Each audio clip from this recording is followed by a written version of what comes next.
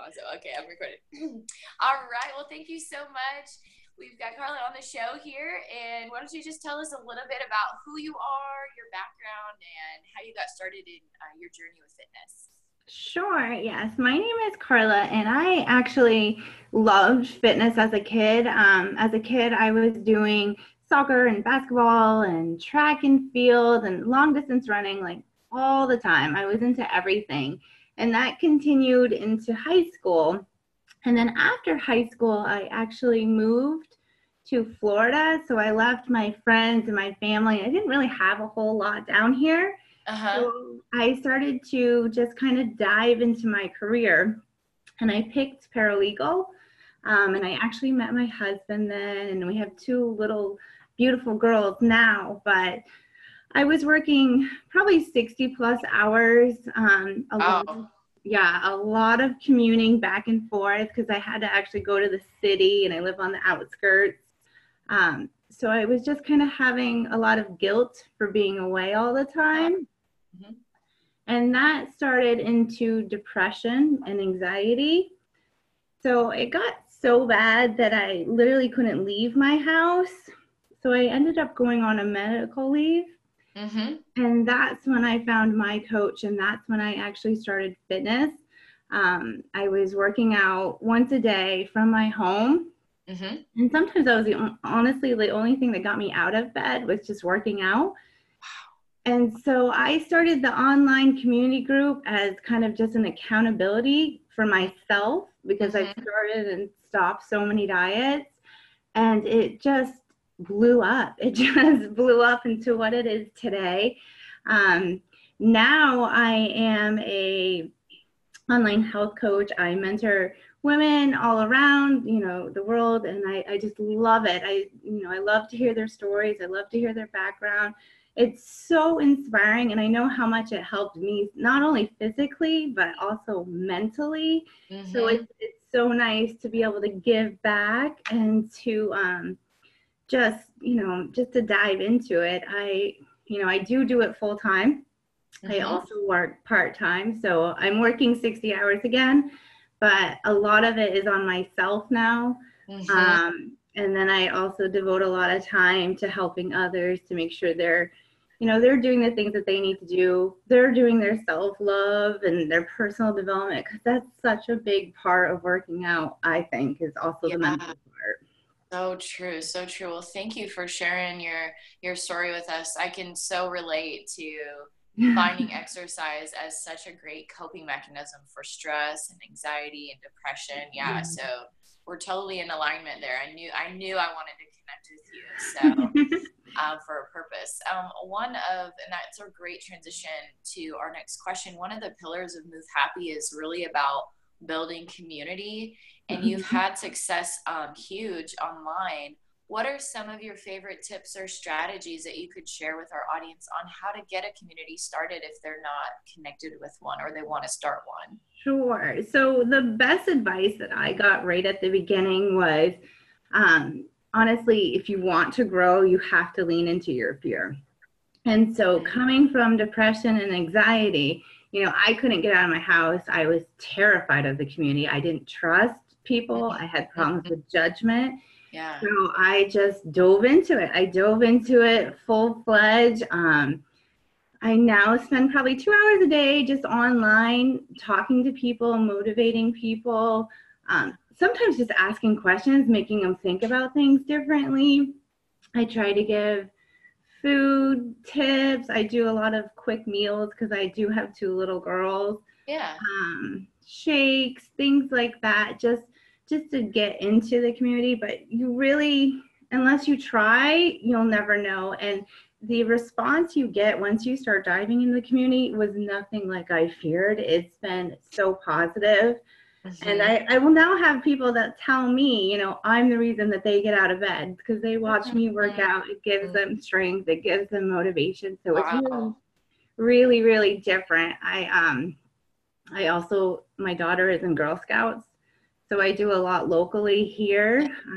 We have like a dog food drive going on right now. We have a clothing drive going on. I got together with Parks and Rec, and we are we built little bird houses and we're going to put them up in a local park for the local birds. So it's just, it went from being terrified of it to just diving full into it, not looking back, and just wherever I can help, putting myself in there. Love that. Love that. Great tips. Yeah, I'm hearing a lot of elements of focusing on others and really just taking action despite being scared, just to start doing something in your community or online. So great tips. Thank you for that. Another pillar of Move Happy is about having a positive mindset. We know this world can be a really negative place. And as you mentioned, fears and moving to a new city, different things like that. What are some of your favorite tips to keep a positive mind despite all the negativity around us? Sure. And this is actually a huge one for me, because I lived in that terrible space for so long. But the best thing that I've found, honestly, is routine. So if you start every day the same, you start right off from the morning. So the first thing that I do every morning is I work out, because let's face it, once you work out, you're in a good mood. You're not, miserable. So I always feel good then. And then I transition into personal development.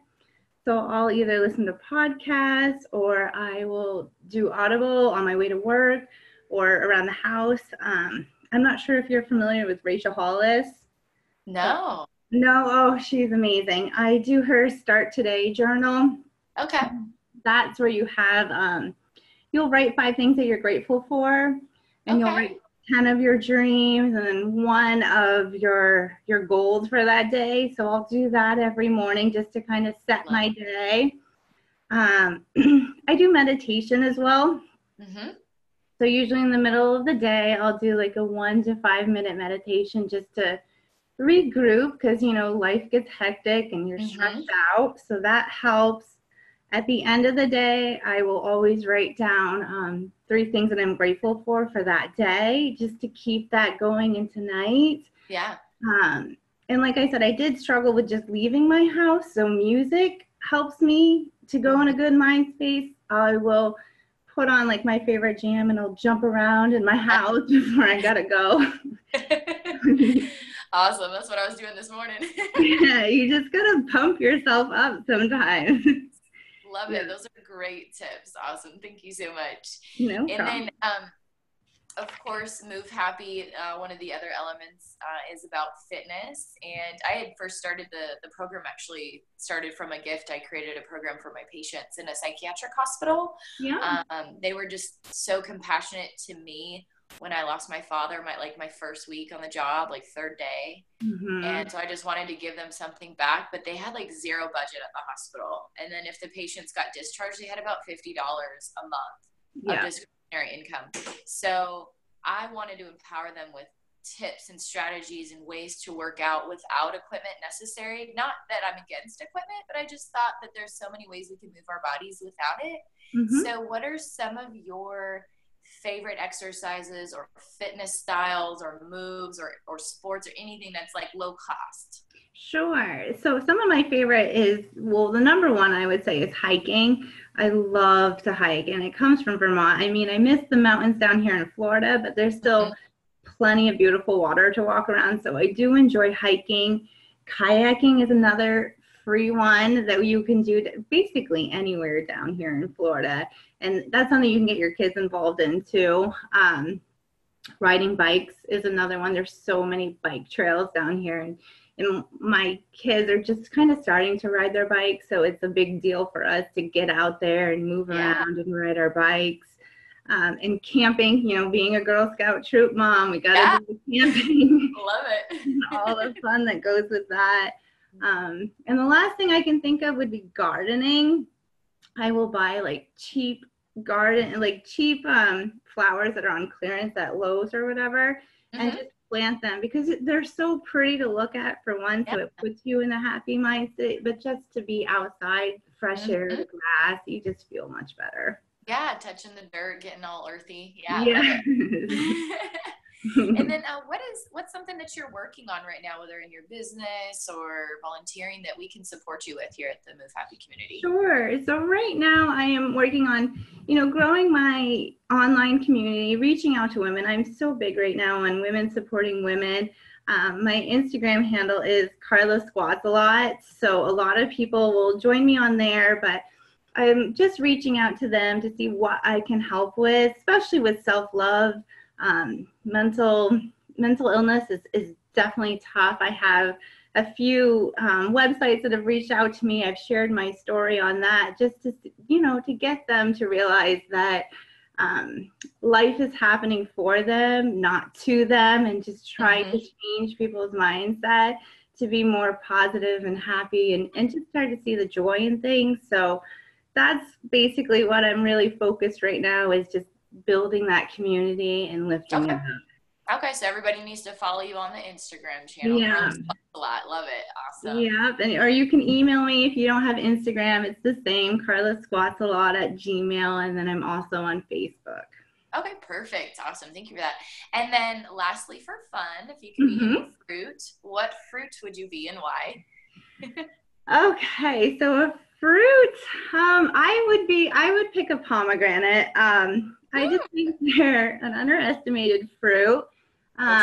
They're tough, and usually at first look, you don't even feel like dealing with them. But once you dive in, you peel it away, you section it out, get into it, and then you see just all the superpower foods that is inside. And I feel like that has just been my journey. Like I've been so closed off and sheltered, and now I'm just coming out in full force. Your layers are unpeeled. I love that. I love that. Best answer so far. Well, thank you so much for being a part of the Move Happy podcast and vlog. I'm going to go ahead and record.